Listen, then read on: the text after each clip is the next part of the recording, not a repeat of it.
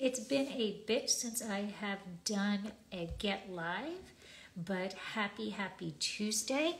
And today we are going to be talking about carbonic maceration. And I think it's kind of a confusing thing for some people. It's actually a rather old technique, kind of an original technique that is now, once again, just like everything else, what is old is new again, is coming to be a very hot topic. So the concept of carbonic maceration was actually invented by Michael Flancy in 1934. So Michael Flancy has been doing it or created this quite some time ago. And at that time, he was taking a concept that was about storing apples and trying to keep them alive, regular or able to be eaten for a longer period of time. So at that time, the apples were stored under carbon dioxide, and this would allow them to prevent from them rotting. And so he theorized that if he did the same thing with grapes, that we could then preserve the grapes even longer. But unfortunately, or fortunately, however you want to think about it, that did not work out. So what happened is, as he put the grapes under the carbon dioxide, the grapes began to ferment thanks to the natural yeast on the skins. And the juice had lower alcohol, had unique flavors, and this was due to that blanket of carbon dioxide. And since he used that blanket of carbon dioxide, what he did was it was named maceration carbonique or carbonic maceration. So we have known this process for quite some time, and it is the standard process of making in the Beaujolais Nouveau, right? It also has been popular in other regions such as Rioja, Italy, Barolo, and Barbaresco in Georgia, where these Caveri were used to aid in the maceration. So this is actually from 1881, and this is very much a traditional way of making wine. Now in Beaujolais Nouveau, right, that's probably the most common place where we know about carbonic maceration, and it is strictly regulated by the French government, and it is released annually on the third Thursday of November at precisely 12:01 a.m. So we are going to talk about regular wine making first before we can get into what carbonic maceration is. So basically in red wine making, right, what happens is we pick the grapes either by hand or mechanically and are brought to the winery. The grapes are then destemmed, meaning they are taken off of their stems, and then they are crushed, juice to be released. Once that juice is released, it becomes in contact with the skins, and that allows for color extraction as well as flavor and textural compounds that could be into the wine itself, right? So fermentation occurs either spontaneously with the native yeast, or we can add commercial yeast to it. Now, after fermentation is completed, the juice is of the skins, and the wine then begins the aging process in whichever method the winemaker wants to do. So, right, we can do stainless steel, tank, cement, whatever they want. Then if they want racking, fining, filtering, all of these are optional, and then it gets bottled. Now, this is different when it comes to carbonic maceration. So with carbonic maceration, okay,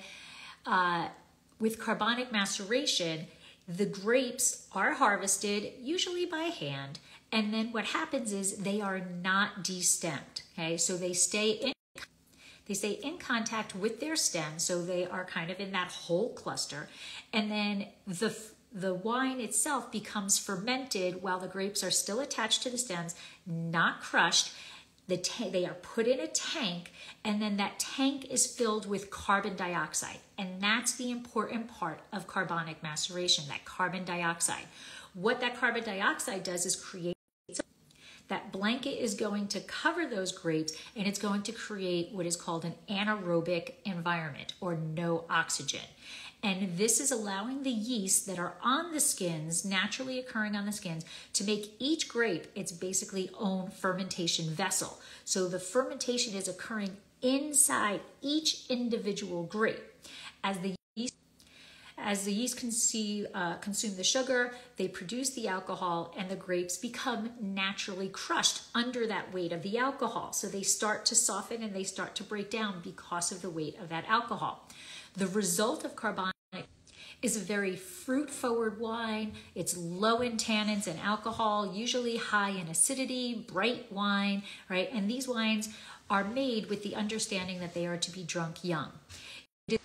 Carbonic maceration increases the varietal characteristics of the variety and can add more character to those that might not have that aromatic excitement, such as a Gamay. It can also of the aggressive distinctness of some of those other grape varieties, such as French hybrids.